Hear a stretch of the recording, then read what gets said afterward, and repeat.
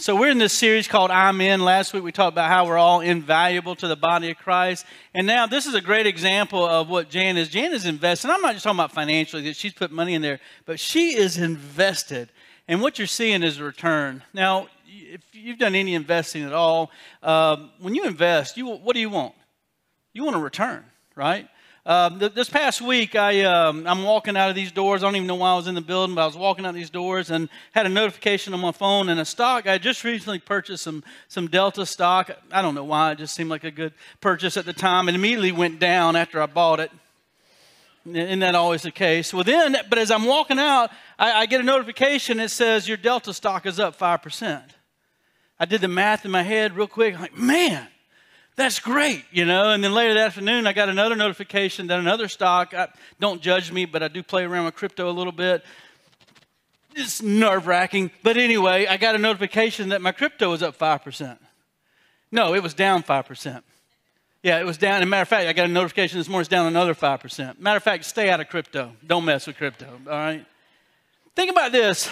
20 years ago, if you had $5,000 and you invested it in Amazon,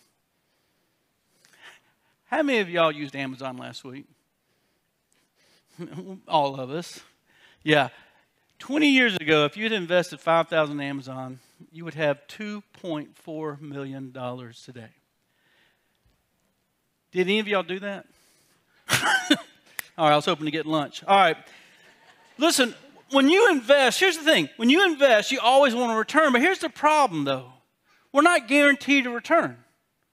When you and I invest in stocks, we're not always guaranteed a return.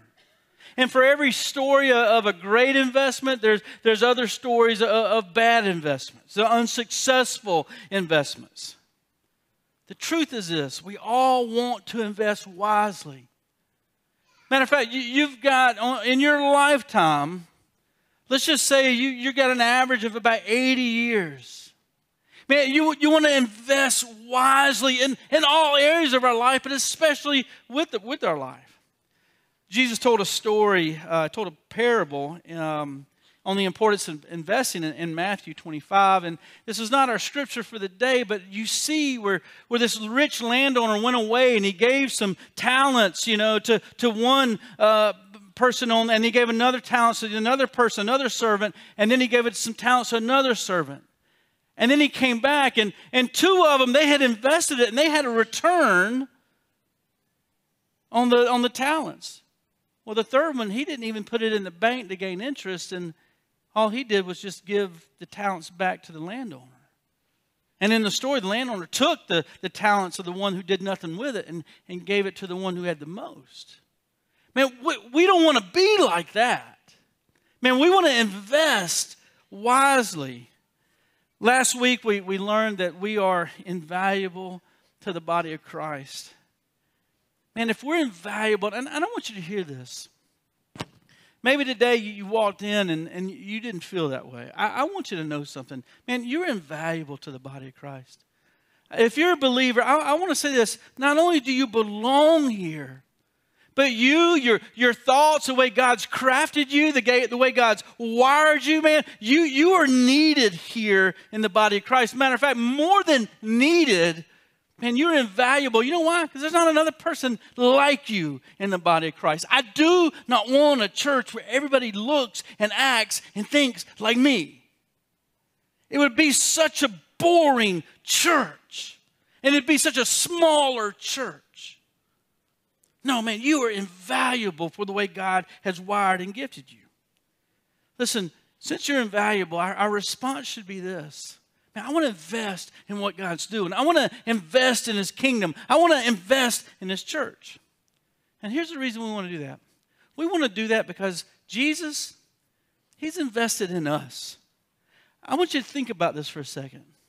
Just like you and I, we want to put our money investments where they're going to get a return. You probably did a little bit of research or whatever it was, and you decided, I think this is a safe, or this is going to be good, this will be a good investment.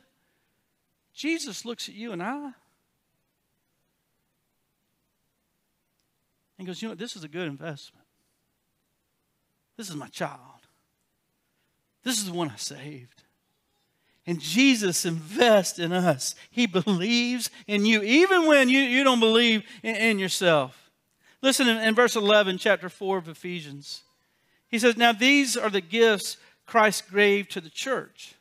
And he talks about the apostles, who men of great faith, and not just the apostles that saw and heard Jesus, but these apostles have great faith. A lot of times they started churches. You got the prophets, the evangelists, and the pastors and teachers. You know what they're to do? They're to equip the church for ministry. The members do the ministry in the church. Now, if you're new here, you're probably thinking, that is one lazy pastor. But this might be a new paradigm for you. My ministry is to make sure the church is equipped for ministry, to do their ministry. That should be how my ministry is measured or how my ministry is evaluated. Now, I know this is a different paradigm for ministry for many, but the biblical truth is that's my ministry. And your ministry is to do the ministry of the church. Jesus has invested in each of us. In every single one of us. You're not excluded.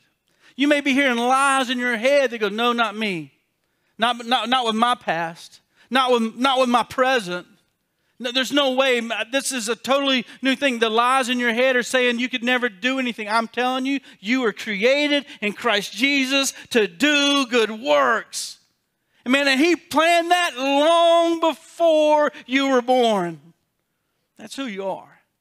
And He's invested in you. I believe this. There are ministries to be born yet at Eastridge that are residing in some of you. He's invested in you. And He invested in us so that we will help build up His church. Jesus has invested in every single one of us so that we will help build up His church. In verse 12, it says this. Talking about the apostles, the evangelists, the pastors, and the teachers.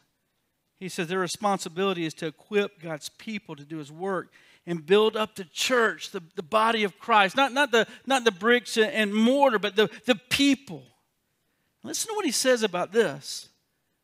This will continue, now listen to this, until we all come to such unity in our faith and knowledge of God's Son that we will be mature in the Lord. He's talking about unity. He's talking about maturity when we're all building up the body of Christ, measuring up to the full and complete standard of Christ. And then he says this, then we'll no longer be like immature children. We won't be tossed and blown about by every wind of new teaching. We will not be influenced when people try to trick us with lies so clever they sound like the truth. Instead, we speak the truth in love, growing in every way more and more like Christ, who is the head of His body, the church. One word. When you're doing Bible study and you're looking at Scripture, a lot of times you want to look for repeated words. I want to tell you a word that you hear repeated here over and over again. It's we. We. 6 times it's we. It's we. It's we. It's we. One of the most crippling factors that prevents today's church from being truly mature is this opposite view of we mindset. It's a me mindset. Man, what's in it for me? Now, listen, I've sat where you sat. I've not always been on this side of the pulpit, and sometimes I can have a me mindset versus a we mindset. Man, but when we have a me mindset or an I mindset, man, the church can be hindered. And usually when we have a me mindset or I mindset, I know when I have it. You know why? I'm complaining. Do y'all know any complainers? Don't point them out, please. But here's how it goes, man. When it's a me or my mindset, me or I, my, all myself, all those good things, then all of a sudden I don't like things. Or I'm fed up with things. Or I need something different. Or I'm not being fed. Or I don't like so-and-so and I want this or my needs aren't being met. But when our focus is on the we, man, when my focus is on the we like this is what I've noticed. The more people are invested into the body of Christ, man, the more people that are serving, one thing I have noticed about them, their needs are being met. Man, I'm telling. When I say their needs are being met, I've seen physical needs met. I've seen monetary needs met. I've seen emotional needs met. I've seen spiritual needs met. I have seen needs met. And you know what? The church is stronger. It's more unified. It's more mature when that happens. We do live in a very individualistic society. But understand this. We need each other. Even though we disappoint each other. I will disappoint you. I promise you that. That you can count on. We're going to disappoint each other. But here's the truth. We need each other. And you know what? Others need you. Listen, we need each other even when we vote differently, even though when we think differently, man, we need each other. And when we focus on the we, here's the result of that. The result is unity. The result is maturity, and the result is growing in love. And in order for that to happen, it takes the whole church to be the church. It takes the whole church, every member of the body of Christ. In order for us to reach that unity and that maturity and that love, it takes the whole body being the church. In verse 4 of Romans chapter 12, Paul writes this. Just as our bodies have many parts, and each part has a special function, so it is with Christ's body. So it is with the body, the church body. I want you to understand this. You have a special function. We are many parts of one body, and we all belong to each other. And in His grace, God has given us different gifts for doing certain things well. So if God has given you the ability to prophesy, speak out with as much faith as God has given you. If your gift is serving others, serve them well. If you are a teacher, teach well. If your gift is to encourage others, be encouraging. If it is giving, give generously. If God has given you leadership ability, take the responsibility seriously. And if you have a gift for showing kindness to others, do it gladly. Man, use your gifts. You have a gift, an ability that is God-given. Man, use your gifts. Serve them in the body. Serve them in the church. And here's the beauty of it. When we do that, everyone reaps a return. When we all are being the body of Christ, man, everyone reaps the return. Now, again, you may be thinking, man, I'm not needed. Man, that is a lie. Man, that is a lie from the pit of hell. I don't fit in. Man, that is a lie. Listen, one thing I know about all of us, man, we've all blown it, right? Has anybody here not blown it? Man, has anybody here not sinned? Has anybody here not sinned today? Man, one thing we're pretty good at is blowing it. So the one thing is this, we all need a Savior. And the great thing about this is Jesus died for all. And Jesus forgives all. Even though our sins stack up to the heavens, man, Jesus forgives. And I want to tell you something, you belong here. And you are needed. Do not believe that lie. You know what, coming back from COVID, everybody had the big shutdown. Let me say something about this. It's been amazing to watch people come back. It's been amazing to see. Every week I feel like I see people that are back for the first time. But coming back from COVID, even though the numbers seem close to what they were before COVID, man, the ministry needs are so much greater. And I want to say this, that all over this campus, there are places, I want you to hear me on this. There are places where you are needed. Whether you're 6 years old or 76 years old, you're needed. Let me give you some. We have children in the service today. Now, some people bring their children in the service because that's what they want to do. But today we have more children in the service because safety is a value in A-Land, Adventureland, our preschool. And so we have an average ratio of about 1 adult to about 4 kids. And so now they had to close the classrooms today because they didn't want the kids to be unsafe. Listen, that is a real need in the body of Christ. E-Town, Jamie up here, Jamtastic Jamie. All right, listen, if you know Jamie, she is Jamtastic. Listen, man, Jan Miller and Jamie and other volunteers, students and adults, man, have poured into those Christ, but that's the second greatest need. You know what our third greatest need is? Greeters.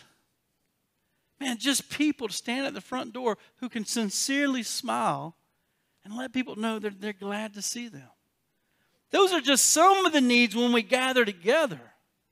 But those are real needs in the body of Christ. You have a gift from God. Some of you have the gift of serving. Some of you have the gift of leading. Some of you have the gift of teaching. Some of you have the gift of giving. Whatever it is, man, use those with great faith. Use them well. Man, use them seriously and use them gladly because Jesus invested in you and he believes there's a great return in you. Listen, last week we had a blockage. This is going to get gross, but we had a sewage blockage during first service in E-Town, okay? Sewage blockage, all right? I didn't know about it. Y'all remember, if y'all remember the end of first service, how I butchered that 5-word sentence? I had a note handed to me. I had no context, but it turned out the sewage was coming up out of the floor caps in the E-Town. Yeah. You won't forget this message, will you? We had somebody back from the very first time. It's been a couple of years since they've been here because of COVID. They skipped out of the service and helped clean that up. We had 2 other members back there helping to clean that. And they were doing it gladly. They were gagging, but they did it gladly. I'm going to tell you something. You know who's richer for that? Well, we all are, because our kids are back in there again. But listen, and that's the body of Christ, being the body of Christ. When we are invested, understand this, when all of us are invested, man, the church grows. And I'm not just saying numerically, I'm talking about we grow in unity, we grow in maturity, and we grow in love. Man, when everybody's invested. In verse 16, verse 11, he says that he makes the whole body fit together perfectly. Listen to what God's doing. Isn't this amazing? All these different personalities, all these different gifts, all these different talents and experience. I'm jamtastic. All these different talents, all these different experiences. He makes the body fit together perfectly. And listen to what he says. As each part does its own special work, it helps the other parts grow. As each part does its own, as you and I perform the ministry, whether it's serving or leading, whatever it may be, it helps the other parts grow so that the whole body is healthy and growing and full of love. This coming Friday night, you had the ladies' ministry happening. And you know what? You got a group of ladies. I don't know how many people are on the leadership team, 5 or 6, something like that. And they're going to come and they're going to set up tables and chairs and they're going to provide desserts. Praise God for that. I hope my wife brings me back a plate. Leadership team, I hope you heard that. And but let me tell you what's going to happen.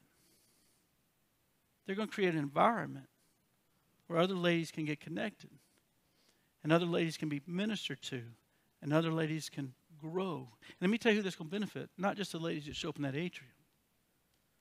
It's going to benefit the whole church. The whole church is going to be stronger. The whole church is going to be more loving. The whole church is going to grow because of that.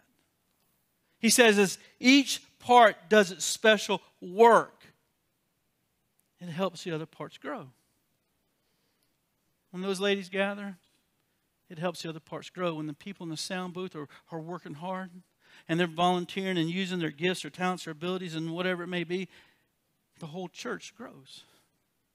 When people serve in Adventureland, listen, it says the whole body is healthy and growing and full of love as each part does its special work. When people serve in student ministry, it's so that the whole body is healthy and growing and full of love. When people serve in children's ministry, it's so that the whole body is healthy and growing and full of love. When people serve as greeters, it's so that the whole body is full and healthy and growing and full of love. When they serve as small group leaders, it's so the whole body is healthy and growing and full of love. When they serve as ushers, it's so that the whole body is healthy and growing and full of love. When they serve as Celebrate Recovery, it's so that the whole body is healthy and loving and full of love. It's so that the whole body is healthy and growing and full of love. When you and I serve, no matter where it may be, it is so that the whole body is healthy and growing and full of love. So the mindset must be this: every member is a minister. Every member is a minister. Man, if you're a member of East Ridge Community Church, if you're a member of any church, if you're joining us online and you go to church somewhere else, every member is a minister. I commission you now. Man, serve. You got the gifts, you got the spirit, you got the talents, you got the abilities. Man, serve. Because every member is a minister. Now, I do believe this. I believe you have a primary ministry, and I believe you have a secondary ministry. Let's go with the second first. That's going to blow some of your minds to do that. But the second one, let's begin there. That's just wherever you're needed. Hopefully it won't be with sewage again. But just serve wherever there's a need. But then you also have a primary ministry. And this is something that God has uniquely shaped you for. Now, I want to walk through this. This is an acronym we used a long time ago, and we've been using it, off and on in the past. But we have this tool online, and it's called freeshapetest.com. But let me just walk you through it. When you came to faith in Christ, you were given a spiritual gift. Maybe 1, 2, 3. I don't know. That's not my call. But you have at least one. You have at least one spiritual gift to be invested into the body of Christ. Because every member is a minister. Now, I don't know what it is. But also, too, you have a unique heart. Some of you love preschoolers. How many of you do not? Don't raise your hand. For some of you, it would be drudgery. Okay? But you have a certain heart for people. Maybe people groups or issues that other people don't have. Praise God that He's wired you that way. You have abilities. You have abilities that other people don't have. Maybe it's with technical stuff. Maybe it's with mechanical stuff. Maybe it's people skills. But you have abilities that other people don't have. And then you have a personality. And I know there's all types of personality tests. I know all about that. But you have a personality that's unique to you as well. And then you have experiences. You got educational experiences, you got painful experiences, you got job experiences, you got other ministry experiences, you've had some spiritual experiences. Again, that makes you uniquely you. I want to challenge you to do something. Man, serve anywhere as far as where you're needed. But also discover how God has uniquely shaped you. And go to this freeshapetest.com. We have a gentleman in the church who's in his 60s. He contacted me, I think it was a week before last. And he said, hey, I want to serve. And I pointed him to the shape test, and he's already filled it out.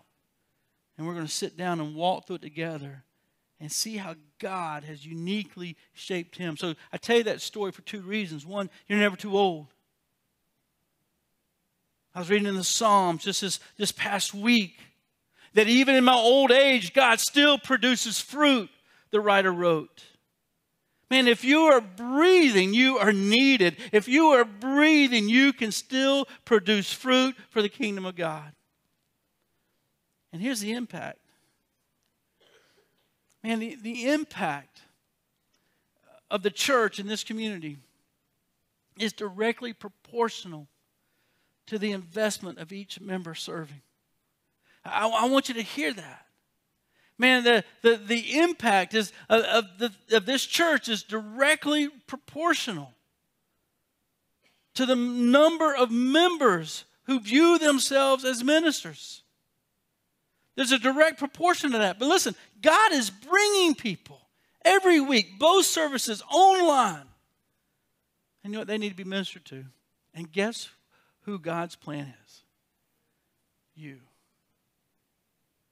You, the members, are the ministers of Eastridge. And here's the result. A serving church will be a healthy church. It'll be unified. It'll be loving. And it'll be mature. I want to say that one more time. Man, a serving church is a unified, loving, and mature church. So what do we do? Man, I want you to invest. Now, many of you are doing that, so let me say this, thank you. But maybe you're not invested yet. Maybe you're not in a ministry yet. Hey, you know what? There's going to be some tables out here. And this is not a sales pitch, but I'm going to tell you something. This is your identity. Man, you are a servant of Jesus Christ. You are created to do ministry. And I don't want you to come to the end of your life and realize, man, I missed my calling. Listen, our calling is this. It's to the kingdom of God, seeking first His kingdom and serving the King of Kings in His church by serving one another. And here's the result. So the whole body is healthy and growing and full of love. That'll be the result. Don't buy the lie that you're not needed. Don't buy the lie that somebody else will do it. Don't buy the lie that you're not valuable. You're invaluable. Now, let's be invested. Father God, I want to thank you. Lord, you see things in us that we can't see. Father, you speak over us, God, when our mind is full of lies. Father, your word says that you take pleasure over everything that you've created. So, God, you have taken pleasure over us. And, God, you believe that we are a sound investment, that you would give us your gifts and abilities, Father, all these experiences, and, Father, even the personality that we have and the heart that we have. Father, I pray that we'd be a church, Lord, that would just offer all that to you. And I say, Lord, I'm your minister. Father, I'm your minister. And Father, you would do with me, and Father, you do with us all that you have planned to do. So, Father, you've taught us to pray, Lord. You told us to pray, Father, that your kingdom would come. And, Lord, I do pray that. But you also, Father, prayed, you taught us to pray that your will be done. And, Lord, I pray this, Lord, whenever we say your will be done, Father, your Spirit will remind us that we are servants of your will. We are the hands and feet of your will being done in the lives of so many, but especially here in the lives of the church that you've placed us in. So, Father, I thank you. And, Lord, I pray your will be done. And I pray in the name of Jesus. Amen. All right. So it's been great being together. I don't hear any music, so I got a feeling we still have technical issues. So anyway, y'all have a great week, and I'll see you next week. Hey, check out the tables. And also, too, there's a QR code. You can go to our website, check out places to serve.